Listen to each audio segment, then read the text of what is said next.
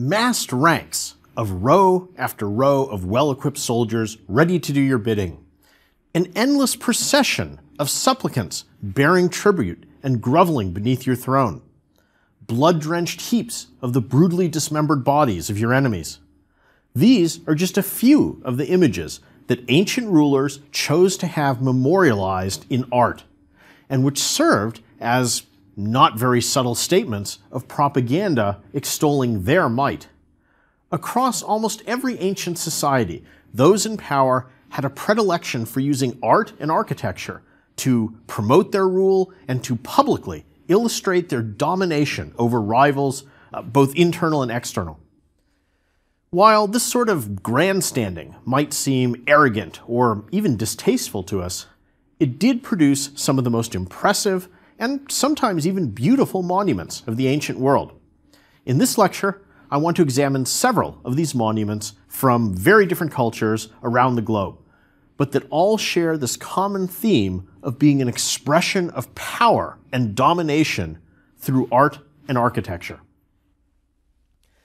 I'll begin with a rather obvious example that was featured in the palace of the Persian King of Kings at Persepolis.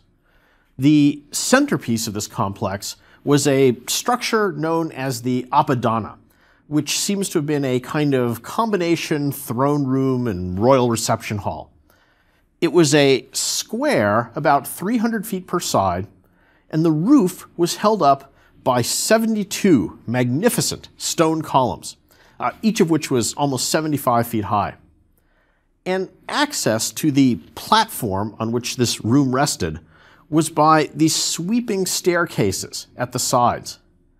And the walls adjacent to those staircases were decorated with finely carved stone reliefs of nearly 3,000 human figures, most of which are several feet high. Those figures really form a grand parade consisting of groups of the king's subjects, starting with the noblemen, who are resplendent in their finery and are accompanied by all their retainers. It also includes the royal guardsmen, and they're perfectly rendered with all of their weapons very accurately shown. But the core of this parade is representatives from all the different lands that have been conquered by the Persians. And these envoys or ambassadors is each shown in the distinctive costume of his nation. And they bear with them an amazing array of offerings which they've brought to lay before the feet of the Persian King of Kings. So some of them bring exotic animals, such as the Susian envoy, who leads a lion on a leash, along with two little cubs being carried by his attendants. The Ionians, from one of the Greek regions, hold beehives of sweet honey and finely wrought textiles. The Ethiopians, appropriately enough, carry ivory elephant tusks. And in all, there are 23 separate delegations that are shown bearing tribute and coming to make their obeisance before the King of Kings. The tribute procession of Persepolis was plainly intended to act as a reminder to foreign envoys who have come to speak with the ruler of Persia of the size and the wealth of his domain. It also impresses anyone who looks at it with the aptness of his title of King of Kings, since it overtly shows the representatives of so many different nations offering their submission to him. And the basic message of that relief was that all the world bows down before the Persian king.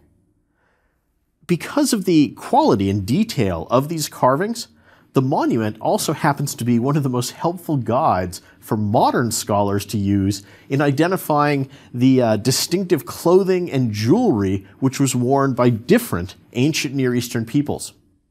But we should never forget that the original purpose of these beautiful artworks was to intimidate and to awe. In South America, about 170 miles from Lima, is an archaeological site known as Cerro Sechin. And it was built by one of the very early civilizations of the Andes. It may be associated with Chavin culture, which I talked about. It also has a carved stone procession.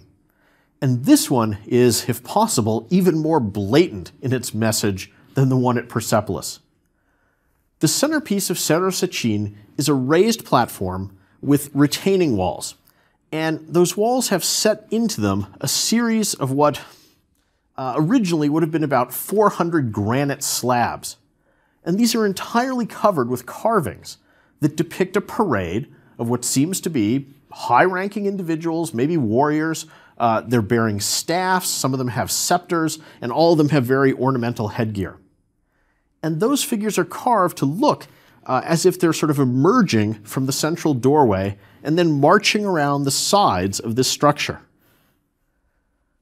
The really attention-grabbing aspect of these reliefs, however, is that interspersed among and between these stately figures is a jumbled confusion of corpses, dismembered bodies, and human body parts.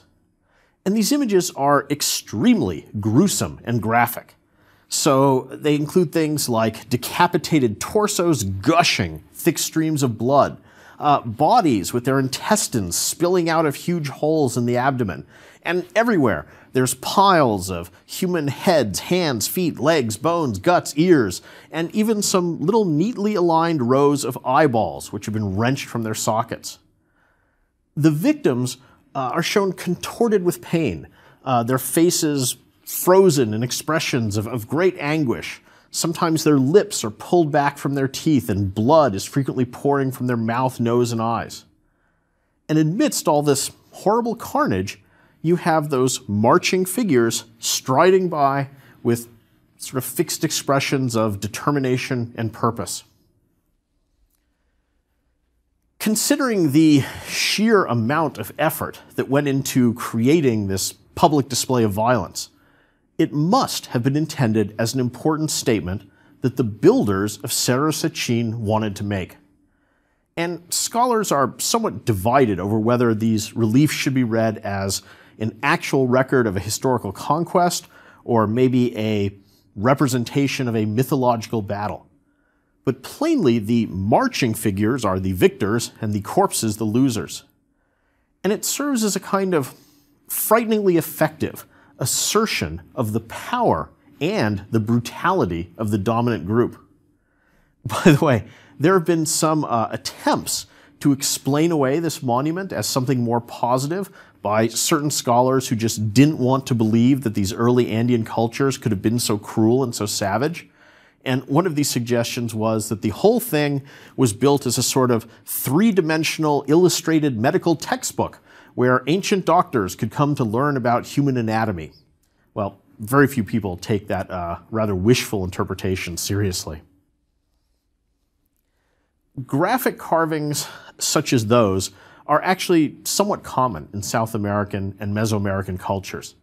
The Mayans, as well as others, frequently carved into stone images of racks composed of hundreds of human skulls. There's another site in Mexico called Monte Alban that is contemporary with Teotihuacano culture, and it also has a carved wall showing scores of mutilated human corpses. And the excavators at Monte Alban originally called those figures dancers because of the way that the bodies were contorted, and only later did they realize that those postures were due to the fact that they were meant to be in agony rather than engaged in pleasant dances. If we look at China, the actions and accomplishments of Emperor Shi Huangdi that we've looked at so far in this course would already have been more than enough to earn him an important place in history. But we have yet to look at the single thing for which he's most well known today. And that's the spectacular tomb complex that he had built to hold his body after death. And it includes the famous terracotta warriors, as well as one of the most impressive and really mysterious tombs of any ruler throughout all of history. Shi Huangdi started building his tomb almost as soon as he took the throne. And supposedly he employed 700,000 workers on it. And that number is almost certainly an exaggeration, but still, the scale of the effort was obviously massive. The actual burial chamber was hidden beneath a giant earthen mound over 200 feet in height, and its base forms a square that's almost 1,000 feet on each side. The tomb lay a further 100 feet below the original ground level. And the Chinese historian Sima Qian records what was placed within that tomb. In the tomb could be found palaces, scenic towers, and the 100 officials, as well as rare utensils and wonderful objects were brought to fill up the tomb. Mercury was used to fashion the 100 rivers, the Yellow River and the Yangtze, and the seas in such a way that they flowed. Above were set the heavenly bodies, and below the features of the earth. So the ruler of the world was buried within a tomb that was itself a fantastic little model of the entire world, including the heavens and the earth.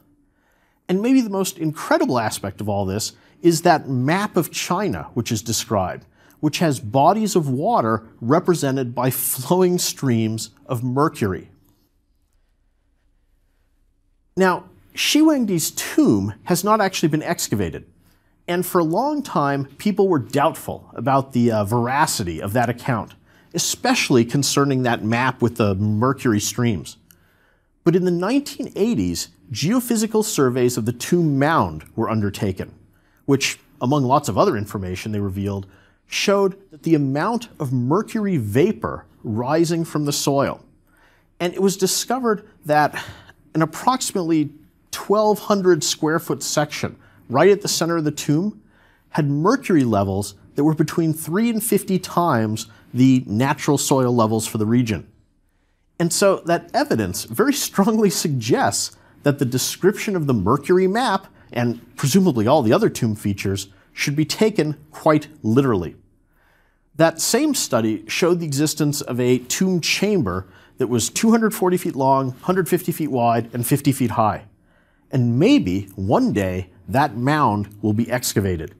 And if so, it could easily prove to be the most fantastic such find since the discovery of King Tut's tomb.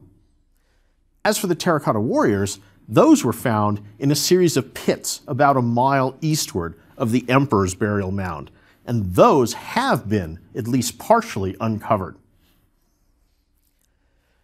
Farmers had been finding various buried artifacts in that area for centuries, but the modern discovery and really awareness of the tomb and the warriors began on March 29, 1974.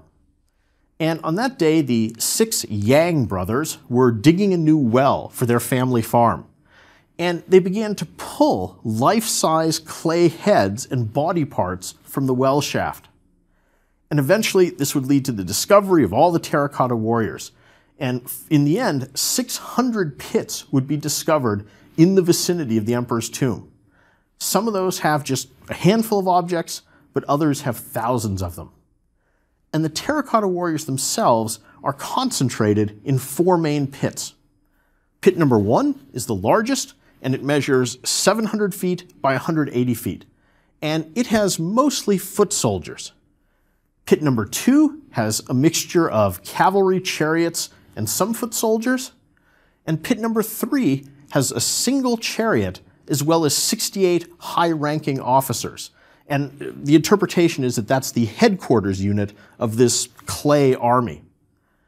In all the pits, the floors are paved with bricks, and the roof is held up by packed earth walls which separate each row of soldiers. The soldiers themselves are arranged just as if they were a real army drawn up for review by their general. So the individual warriors stand usually at attention, facing eastward. They're organized in ranks, and they're categorized by the type of weapon that they carry. And the clay soldiers were equipped with fully functional bronze and wooden weapons. So they have perfectly usable swords, crossbows, spears, and halberds.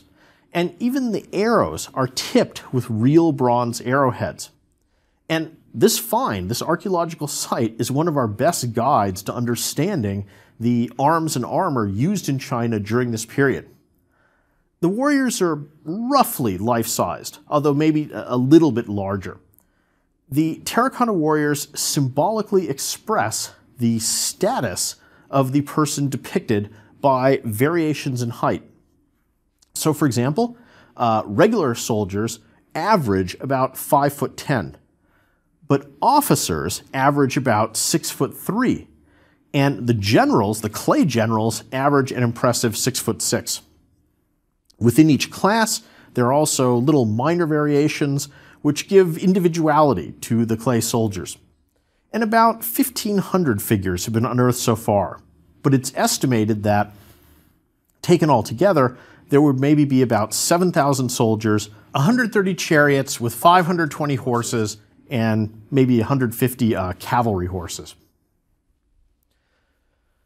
The warriors are built using multiple parts that are molded and cast separately, and then they can be combined. And they're built up from the foot up to the head. There seem to be at least 8 basic face designs and 6 main types of body armor. And so you could mix and match these components to produce a lot of diversity. Specific details such as hairstyles and equipment were sometimes done individually, and that adds even more variety to the whole thing. The level of detail and the craftsmanship which was lavished on these warriors is amazing. For example, even the patterns on the soles of the shoes of the soldiers is carefully sculpted. It's been estimated that about 1,000 skilled potters had to work for 12 years in teams of about 10 or 12 to create this army. And so complex are the individual figures that each team could only have completed maybe 7 per year. Like ancient Greek sculpture, the terracotta warriors were originally brightly painted in hues of red, blue, green, and purple. So even though we're used to visualizing them in their sort of familiar tan hues, we need to mentally restore the paint in order to get a sense of their intended appearance. Scholars are still debating the purpose of the terracotta army. Whether this was supposed to somehow serve the emperor in the next life, or just to express his authority and add to the magnificence of his tomb, is unknown. Certainly, this was not the only grandiose statement of power which Shi Huangdi indulged in. In his capital city, he symbolically asserted his domination over all the states he had conquered by constructing copies of his foes' palaces, all clustered together in one place in his own palace. And he filled these halls, walkways, and pavilions with heaps of precious objects looted from the original owners. And then as a sort of crowning touch, he inhabited this fantastic landscape with harems of beautiful women, presumably also drawn from those regions he had enslaved. And so the emperor could walk complacently through this bizarre landscape composed of a hodgepodge assemblage of subjugated structures, objects, and people, and basically just marvel at the extent of his own power. Finally, we come to the Romans. Not only did they too build monuments celebrating their power, but one useful way of interpreting the entire city of Rome is as an enormous trophy case that, no matter where you look, constantly reminded the viewer of Rome's total domination over the Mediterranean and its peoples. To begin with, the Romans were very fond of erecting large public monuments to commemorate military conquests. And probably the best known example of this were the triumphal arches which were put up by victorious generals or emperors. And these seem to have had their origins in more temporary arches that were placed over archways and walls through which generals would come when they celebrated a triumph. But the earliest true freestanding triumphal arches were then placed along the path that those old triumphal processions had followed. Over time, the arch became a standard form of monument, and so they started to pop up in other places all throughout the city. And all of these arches would have been surmounted by a bronze statue group of a 4-horse chariot being driven by whoever was being honored. And these arches either had one big opening or else triple passages, but the central one would have been larger than the ones on either side. And in addition to portraits of the person being honored, the arches were usually decorated with carved stone reliefs depicting scenes from the campaign. And most typically, these would show Roman soldiers slaughtering barbarians and then carrying booty back to Rome. There are archaeological remains or literary references to nearly 50 triumphal or commemorative arches that were built in the city of ancient Rome. But today, only 3 out of those 50 survive. One of the surviving arches, that of the Emperor Titus, was built in 81 AD to celebrate his military victories in Judea, including his suppression of the rebellion of the Jews and the capture of the city of Jerusalem. And if you visit the Roman Forum today, you can walk under this arch, and you can gaze up at several famous panels that show Roman soldiers carrying away the loot that they had seized in the great temple of the Jews in Jerusalem. And if you look carefully, you can even see one scene where the soldiers are carrying a huge menorah, the traditional 7-branch Jewish candlestick holder. Another common Roman form of victory monument was to put up a column topped by a statue of the general who had directed the conquest. And by the time of the late Republic, there is a veritable forest of honorific statues and columns scattered throughout Rome. A lot of them, though, clustering in and around the Roman Forum. By far, the most spectacular form that this sort of column took, though, were those put up by the emperors Trajan and Marcus Aurelius, and both of those columns are still standing today. These were erected to celebrate military campaigns, and the entire shaft of each column was carved with a spiraling frieze that illustrated the course of those campaigns from beginning to end. And these continuous friezes, which tell that story in visual form, can really be read almost like a cartoon.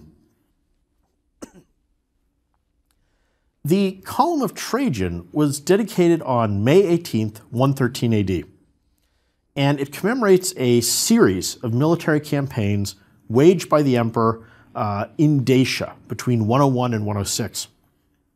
The shaft of this column is about 100 feet tall and 11 feet wide at the base, and it tapers slightly as it goes upwards. The shaft is composed of 17 separate drums of fine Luna marble, and the carved frieze has 155 different scenes with over 2,600 figures. And if you were to take that frieze and manage to unravel it and stretch it out, it would be over 600 feet long. Now, it's meant to be read from the bottom upwards, and the figures increase slightly in size as they go up from the bottom. And the interpretation here is that this gives the illusion that when you look at it from below, they're all roughly the same scale. The Emperor Trajan often appears in these scenes, and he's usually shown in charge directing the campaign. And he's always carved just a little bit larger than everybody else to emphasize his status as emperor. And I like to tell my students that you can read this frieze as a graphic novel that tells the story of the campaign and shows every stage of a typical Roman military campaign, beginning with the generals planning their strategy. Then it shows the troops marching out. It has them camping in the field, fighting the enemy, and finally, of course, you see the soldiers marching back home, laden with all the captured treasure and leading the enslaved barbarians. It's also a surprisingly honest and accurate portrayal of the harsh realities of conquest.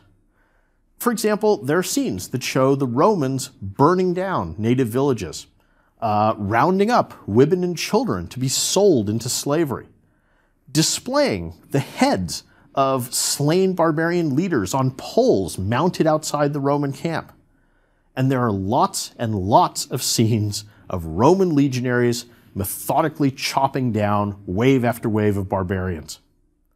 Now, it also shows more mundane activities. There's an awful lot of scene of legionaries chopping firewood as well, or building bridges. But the overall impression is to emphasize the irresistible and terrifying military might of Rome.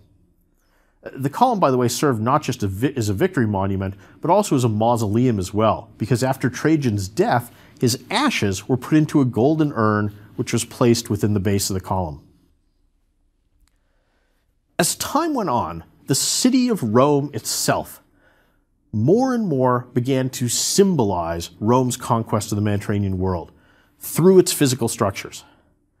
Not only was the city crowded with triumphal arches, columns, and statues, each of which was, in essence, a giant billboard advertising victorious Romans and showing off vanquished enemies, but the public spaces of the city were decorated with items stolen from all over the Mediterranean during these campaigns.